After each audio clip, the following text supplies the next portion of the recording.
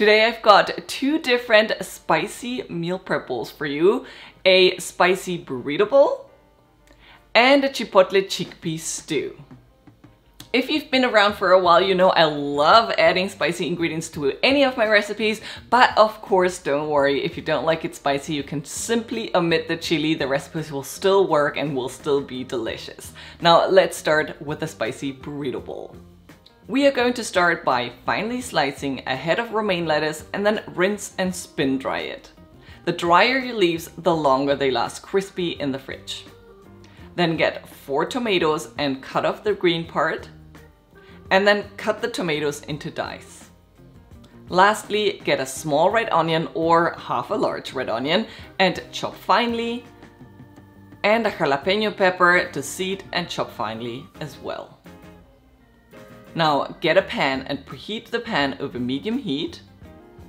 And once it's nice and hot, add a drizzle of avocado oil and a pound of ground meat. This can be any meat you like best, a beef, lamb, chicken, turkey, pork, choose your favorite. Break it apart with a wooden spatula and then add seasoning. These are the spices typically used in many spice mixes called taco seasoning. Sea salt and pepper to taste, a teaspoon of chili powder, half a teaspoon paprika, half a teaspoon cumin, and a quarter teaspoon each of garlic and onion powder.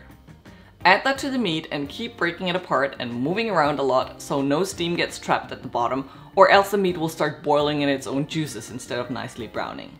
Once the meat is nice and browned and cooked through, remove it from the heat and let it cool.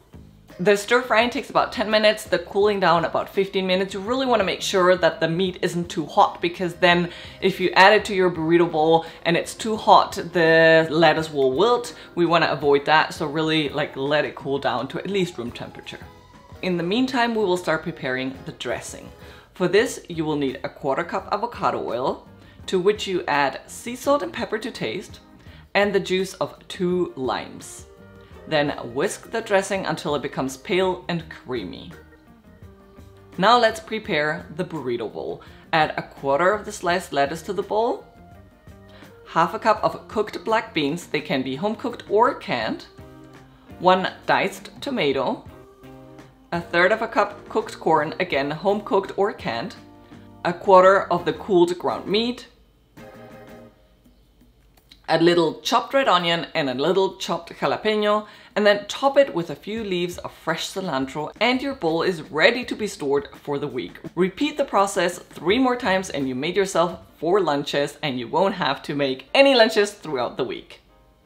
Right before serving, drizzle a 1/4 of the dressing over your burrito bowl. Don't dress the bowl before storing because your lettuce will wilt. It's best poured over right before eating. Now, I know I'm gonna get this question, why 4 bowls and not 5 when there are 5 work days in the week? This is because plant protein and animal protein both only last in the fridge safely for up to 4 days. Now, this does not mean that on day 5 it becomes poisonous and you will get salmonella and all kinds of food poisoning, but it simply means that the risk goes up. So I will always suggest to make 4. You can, of course, make 5 if you love taking risk, or you can maybe make something different that you can freeze. I prefer to make 4 and then 3, and then I cover my whole week. So on the 4th day, I just prepare a different recipe.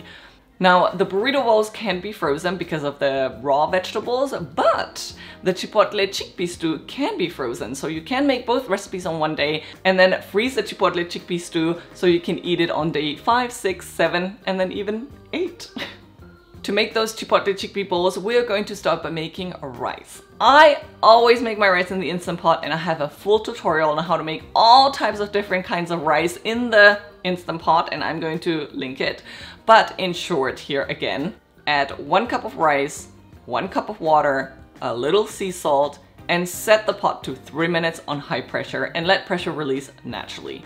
I will do that on a separate counter so I can show you the chickpea stew cooking process. We need a small onion and 2 cloves of garlic, finely chopped. Then preheat a large pot over medium heat, and once hot, add a drizzle of avocado oil. Add the chopped onion, garlic, and 2 to 3 chipotle chilies, depending on how spicy you like your food. Stir fry until the onions become translucent, about 2 minutes. and break the chilies apart a little as well while you stir fry. Then add 2 cups of cooked chickpeas, as well as a 14-ounce can of crushed tomatoes or tomato polpa. Season everything with sea salt and pepper to taste. Give it a good stir and then cover and let simmer for 15 minutes. After the 15 minutes, add 5 ounces of baby spinach and stir until the spinach wilts, and then it's already time to assemble the meal prep bowls.